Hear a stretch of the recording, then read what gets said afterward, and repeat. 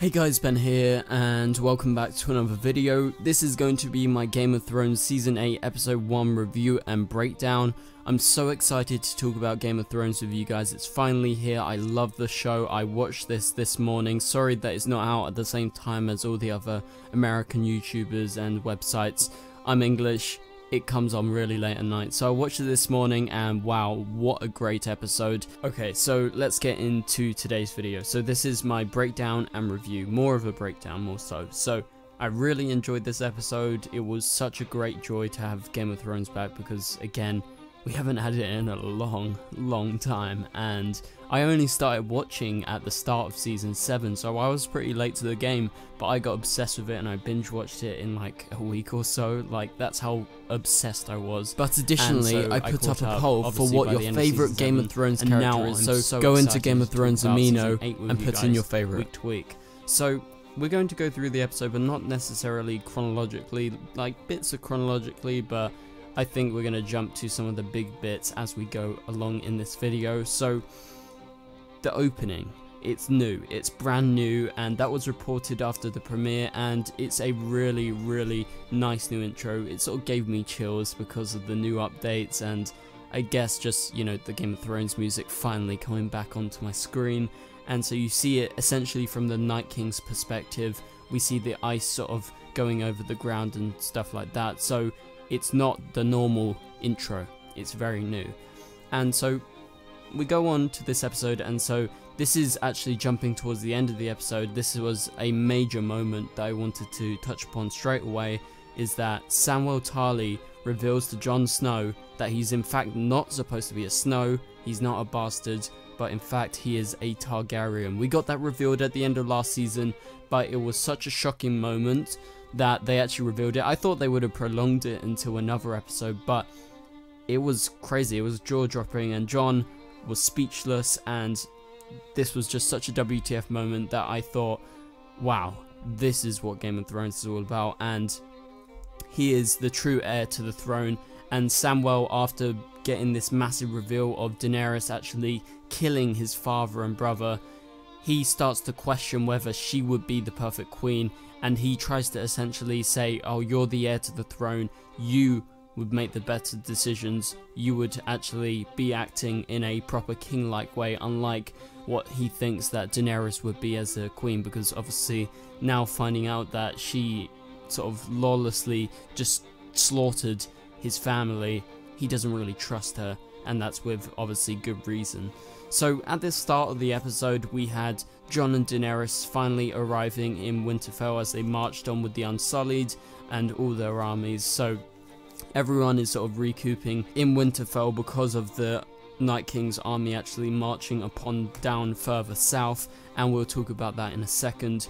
But we get to see the Northern Lords who are still pissed at Jon for his alliance and his allegiance essentially for a Targaryen, because they do not trust any Targaryens, and so that's why Ned Stark never actually revealed that Jon was a Targaryen, because of, if, you know, the Northern Lords found out that they were housing a Targaryen, they would have probably killed him actually, like without a doubt. So they have a complete sort of sneering attitude towards Daenerys, but they have to sort of respect her in a way because Jon, their king in the north, actually bent the knee to her. So that's a really interesting setup for a lot of tension this season.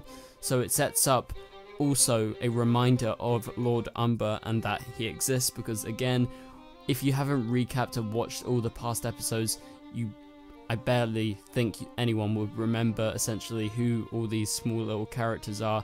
But you know, he gets a scene in the episode with Lord Umber, and it's a funny moment, but this foreshadows his death later in the episode by the Night King, and so let's talk about that right now. That was probably the best scene in the episode. It was jaw-dropping.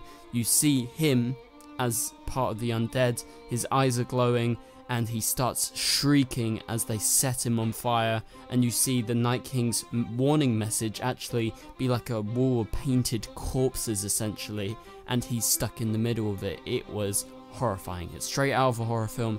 Really loved that moment, and it also adds up to the fact that the Night King is actually more intelligent than you may have thought, because when I think of the Night King, I don't really think of him as like a soldier, like, you know, going forward and just killing everyone. Although he is silent, I've never actually seen him do anything as quite intelligent as, say, leaving a warning message like this. We've never seen that, so that's interesting, and I like that part in the episode quite a lot. So the Night King is halfway between the Wall and Winterfell as they march down south, well, obviously further down south towards the north, but not, you know, way up north.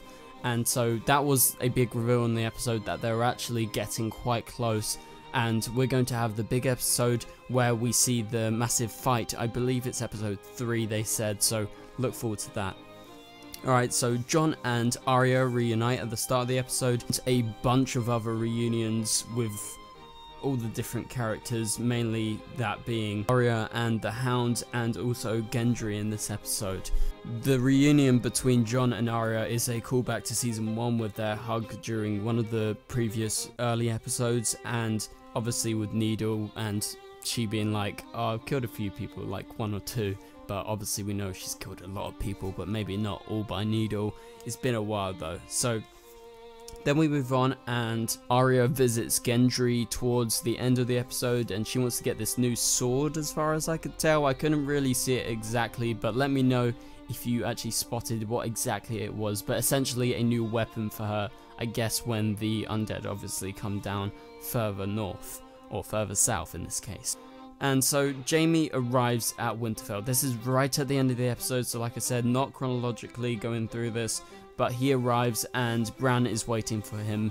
It was referenced at the start of the episode, or like midway through, saying that, oh, I'm waiting for a friend. That's what Bran says. And so finally Jaime arrives. He gets off his horse. At first I thought it was the Night King or one of his soldiers, you know, pretending, because he had a massive hood on. You had no idea who it was, but we were just tracking with the camera, and so it's revealed to be Jaime, and Jaime sees Bran and he's like, oh shit. So that's what happens at the end of the episode. That sets up Jaime being on trial next episode, and whether or not they can trust him or not, because he's come north to help them. And obviously Tyrion is very wrong in this episode, because he's trying to convince everyone, oh, Cersei's going to help us, she's going to come up north, but she's obviously not, as it was revealed at the end of last season when Jaime went to travel north, and he's going to reveal that most likely next episode. So the Golden Company arrive down in King's Landing, and so we see the return of Theon Greyjoy, which was a really nice moment, and he rescues Yara from the Golden Company, and he's going to head up north, and he's going to help the Starks, he's going to help Jon Snow defeat the Night King's army. And Yara is going to actually go back to the island and start protecting it, because, you know, when the Night King's army inevitably come down south past Winterfell, someone needs to be there to protect their island. And so Cersei is still in her own bubble, she's still in denial. Well, not really in denial, but she's sort of like, yeah, whatever, they can deal with them up north, and, you know, once they defeat them, we'll defeat them after that. And so that's where I think, obviously, Jaime's going to come in next episode, telling them, like, no, Cersei's not going to help you at all. You're so wrong, Tyrion. And so we see Bronn, and Bronn returns. It's really nice to see him again. And we see that Cersei wants him to kill Jaime and Tyrion using the crossbow that killed her father. A bit of poetic justice, as they say. And so Jon and Daenerys share a really nice intimate scene in the wilderness with the dragons, and the dragons sort of just stare at them weirdly when they actually kiss, which is a really great moment in this episode. I really like that. And so obviously with the reveal at the end of the episode to Jon that he's a Targaryen, he's going to be like, oh shit, that's my aunt, what am I doing?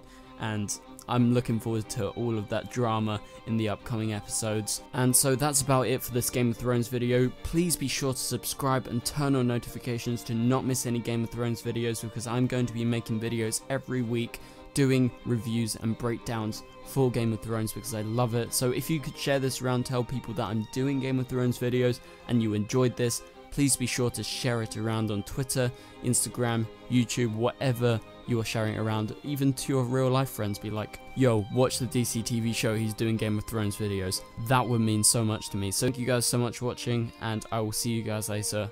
Goodbye.